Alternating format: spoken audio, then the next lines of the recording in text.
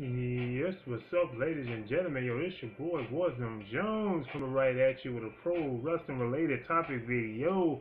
And you know what I want to talk about is a little different than what I normally would talk about when it comes to the topic of pro wrestling. But what I want to talk about is how pro wrestling probably influenced my behavior in school, elementary school, high school. It really did definitely influence my behavior. And when I say my behavior, I'm talking about my bad attitude.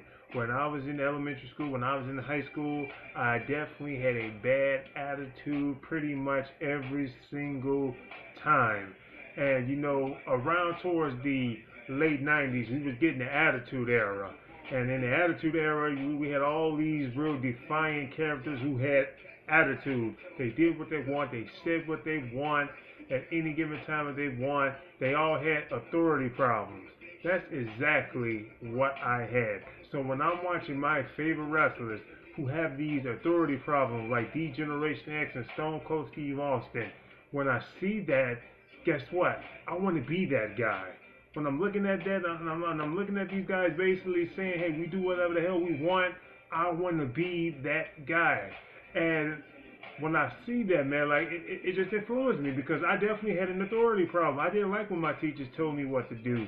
I was the type of guy who was determined to do what I want, say what I want at any time that I want, especially if it was if I was having fun. If you was gonna tell me to sit down, I probably wasn't gonna sit down. Even if I did, I was definitely gonna get a little attitude. So my attitude definitely got me in trouble, and I definitely got whippings for it too. So when I got home and I got a whipping, guess what? I always knew I was just gonna bounce back the next day or maybe the next week. I was probably gonna tone it down a little bit because I just got in trouble by my mother, but ultimately I was just gonna go back to doing that same pattern and getting the attitude, doing whatever the hell I want to. They say we're not supposed to curse. I cursed all the time. Me personally, I thought looking like a tough guy was cool and fun, so it didn't matter. It didn't matter who it was, whether it be I'm getting into it with a teacher, a principal, or another student, for example. If it made me look like a tough guy, I thought it was cool, honestly. So watching wrestling, I truly believe helped influence that type of nature that I definitely had. Like I said, man, like Steve Austin, he was against authority. DX was against authority. The Rock. These are all individuals who just did and said whatever the hell they want. And at that time period, man, wrestling was so damn cool. We had all these cool characters. Also, if you take guys like the NWO, especially like the NWO Red and Black Wolfpack, you might hear that music in the background. You hear it? Yeah, the NWO Wolfpack Red and Black. I love that entrance music. I love that entrance music. One of the words that are saying in the entrance music that is rapped is Wolfpack is back causing mass destruction.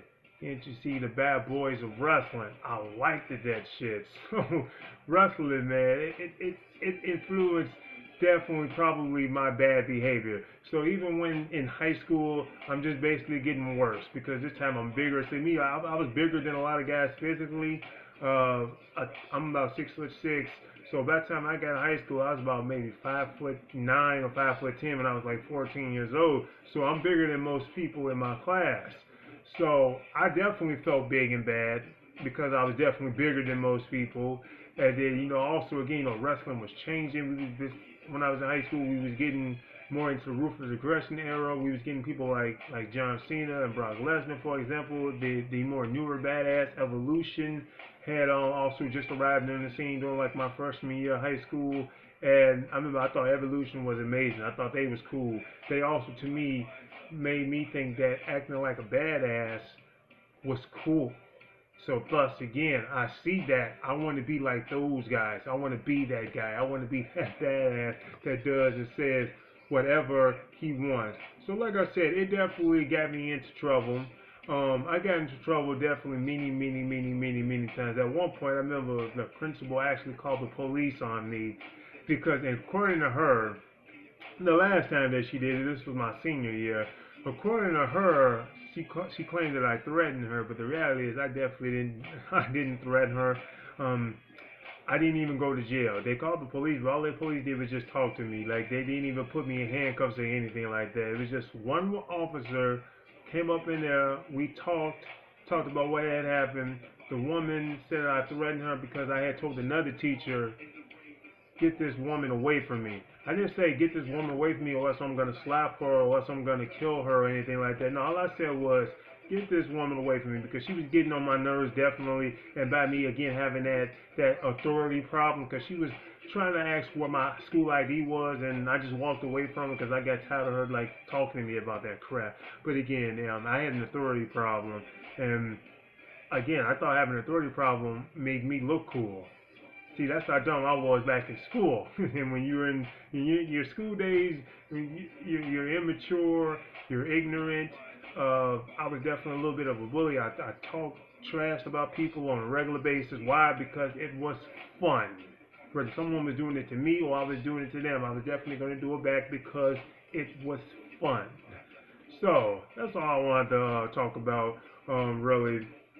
And also, I remember around that time period wrestling, man. People used to talk about wrestling in schools. I don't know if they do that today, because hell, I'm not in school anymore. But I remember just talking about wrestling all the time in the middle of class. So the teacher used to say, well, like, y'all be quiet, y'all be quiet. No, we're not going to be quiet. Why? Because we don't feel like we have to. We're going to do whatever the hell what we want to do. We like that. We like looking like the NWO. We like looking like DX. We like looking like Evolution. We like looking like people who's going to do and say whatever the hell that we want, what we want to do. We have an authority problem, and we're proud of it. Especially me. I was definitely proud of it. Was I definitely an asshole? Oh, you bet your ass I was. I remember there was another time when I told my principal, because she asked me about my ID. She said, Jonathan, where's your ID? And I say, it's up my ass. Again, that was stupid, right? It's a stupid response, but it's an arrogant, defiant response. And again, I have an authority problem, so I didn't care. And also, it was fun. It felt good telling her that. So I'm pretty sure that lady had enough of me. It was almost kind of like Stone Cold Steve Austin and Vince McMahon type relationship with the wrestler and the authority figure going at it with each other. But I just want to share it with you. This is Wasm Jones. If you haven't done so, please subscribe to my channel. I'm out. Deuces.